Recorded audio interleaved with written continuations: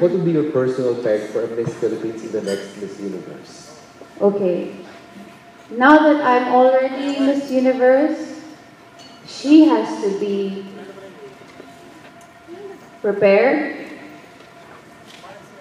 in a lot of aspects. Not just with how she's going to maintain her beauty, no. She has to have genuine interest in what's going on in the country and in the world. Because as you've seen in the last Miss Universe pageant, they ask questions now about your country. So you have to be aware of what's going on in the news. And this has to be genuine, and you have to have your stand and your opinion on it. You have to be well spoken, you have to be brave. So, and also, the thing is, it's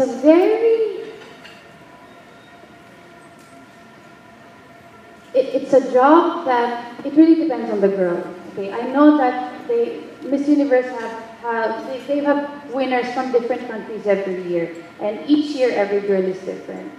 But the way, how I have been working very hard every day, even on my off days, making sure that I'm doing something for the organization or something for my fans, for my supporters, bit by bit every day.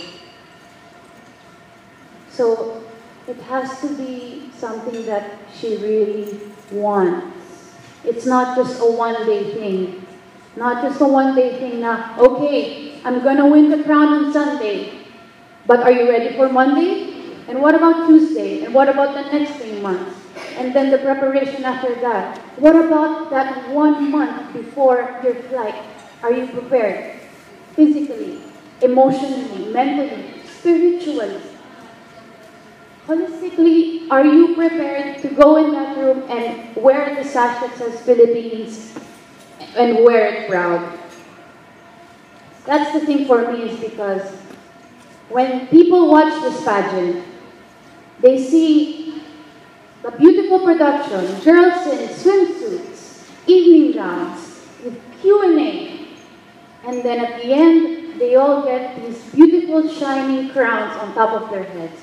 But what happens after that? That's what the next winner, that's what I want her to think about. What do you plan to do after that crown is put on your head?